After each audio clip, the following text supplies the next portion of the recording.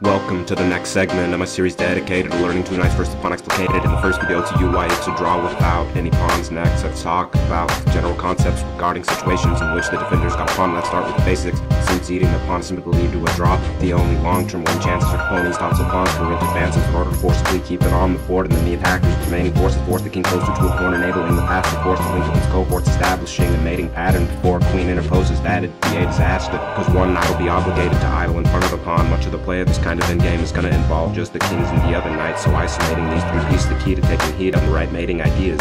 The objective is to set up a situation where there's a forced stalemate, but instead of completely trapping the king, which happens to be a draw in regular chess, the attacker wants to leave an extra space and activate the passive steed to complete a checkmate. So now you see what the right objective is. The question is, can the king and one knight effectively surround the enemy without the second knight's presence? It normally can't be forced on an 8x8 or 7x7 since the king avoids being cornered or stalemated by swinging around the knight's premises. But in special cases, the attacker achieves it by exploiting the king's poor placement. The most practical kind of formations to master were a class I classify as the fourth diagonal. It's an important geographical threshold telling whether or not the king is trappable. Their evaluations depend on who is to move. Compare the corresponding third and fifth positions and observe the not reciprocal zoots. Once you've learned the ideas of king and knight versus king, it's time to apply the concepts of two knights versus a pawn. In real chess, start with positions where the passive force is far from the action, so it has little influence on the normal coordination of the active forces. This is an example for you. It's a fourth diagonal formation, and the passive force is the same number of moves from attacking the corner as it takes for the pawn to advance to promotion. These are the makings for the most basic sort of mating pattern. Notice that if it's black to move, white wins rather quickly. Otherwise, it's much slower, it's rather tricky. Before we get into those more complex processes, let's finish going over the simplest concepts. In this position, the pawn's 2 moves from promotion, the knight's 2 moves from controlling the corner. This spawns a notion white can win like before, but there's a slight problem. The knight needs to reach the corner from a specific spot, which is blocked by its king. This is solved by transforming the formation into the reflected variation where it's not. In this position, the pawn's 2 moves from promotion and the knight is 2 moves from controlling the corner. This spawns a notion it's decisive like before, but there's a big problem. In the end, the queen's instantly interposing. This is an exception to the concept I call the corner check. The position is drawn, but see, in the opposite corner, a forced win is possible because there's no disruption caused by the pawn's promotion. It's not an immediate obstacle. In this position, it would seem like white could implement the previous process, but there's a surprise defense. The pawn becomes a knight and stops threats.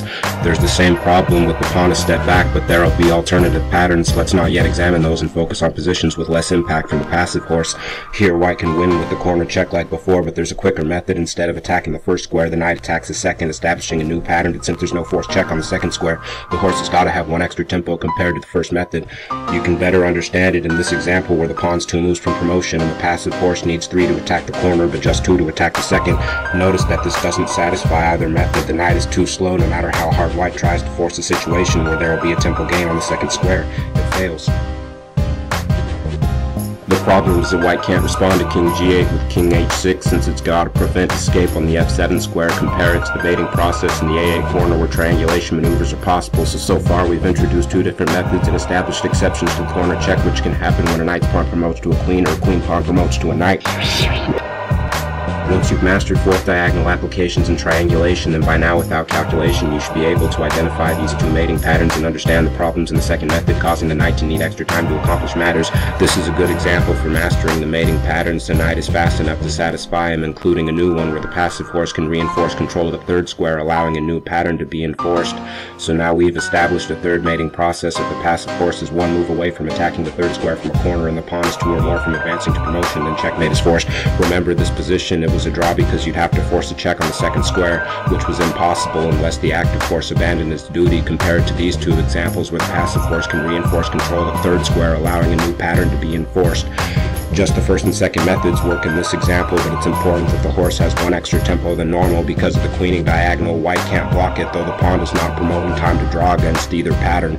Now we've mastered winning with these 3 patterns, and we can understand why exceptions happen to the first method and why the second requires extra time. Next, let's take an inventory of all the mating prospects for each pawn location. Okay, none of the 3 main mating methods work against a pawn that's 1 move from promotion. The diagram on the left satisfies the conditions of method 1, but it fails to a knight under promotion. The diagram on the right's a move too short to satisfy the conditions of method 2, because whenever this position happens, black can make sure it's black to move. If black allows this position with white to move, then white has main 3 beginning with knight d2. There's also a unique mating process involving usage of the pawn as an obstructor of its king. It's not forceful in the a1 corner regions of these examples, but mates forceful in the h1 corner areas where there's not enough space for the defender's king to amble. You can also do same maneuvers in the h1 corner against a g2 pawn, but not against a pawn on h2. There are special mates involving the defender's king in front of a rook's pawn, which will be explained soon.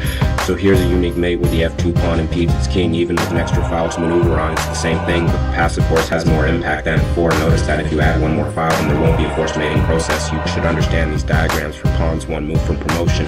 Next, let's look at 2. We already went over the mating prospects and methods for all these corners except the one closest to the pawn. Let's go over them. Here white has nice control over black's king trapped in the corner, but unfortunately there's no forced win. The pawn's a problem and conflicts with the normal process. White can try enticing the pawn to g2 with a mate similar to what we viewed before, but there's no way to force it unless white's king could leap to h3 through a vortex. And note that the pawn's control of f2 prevents the checkmate we saw against the f2 pawn. There's no method to win here, it's a draw. Same thing against the bishops or central pawns. There are stalemate issues and the pawn restricts a lot. Here king g1 is the move to draw, but king h1 gets trapped and black has to pawn push. The rook's pawn is different. Remember, checkmate with 1 knight in my composition. That means in this example, the passive steed doesn't need defense. That knowledge is essential for winning against a pawn on the edge. There's also this mating process. The knights make a fence and the pawn doesn't influence enough to stop threats. Before we go on to pawns 3 moves from promotion, let's review 2 and go over the different winning zones. The diagonal formations tend to be the most thematic, so it kind of makes sense to take an inventory of how each is evaluated. In a king and knight versus king endgame, the 4th diagonal formations are reciprocal zugzwangs, but when factoring in the existence of the pawn and the extra knight, the defender's king can become restricted from additional squares, so often a higher numbered diagonal formation will contain the same ideas as the 4th diagonal formation of king and knight versus king. When mating in the a1 corner against a g3 pawn, the 4th diagonal formation is a reciprocal zug. Passive horse can't force many deviations, but when the pawns on f3 or e3, the key reciprocal zugzwangs are 5th diagonal formations, since the passive horse influences critical spaces. To the h8 corner, the passive horse is not as close, so the 5th diagonal formations are draws no matter who is to move, and it's the 4th formations that are mutual zugs. Against a rook's pawn 2 moves from promotion, there's a tremendous winning zone. It's just 1 big, 1 connected instead of 2 broken, unconnected. It's actually pretty easy to understand with the key position method. I'll go over the specifics in the next vid. Against a rook's pawn 3 moves from promotion, it's a general win. The whole board's a winning zone. The top corners are mating corners, but at the bottom you gotta force the pawn to move.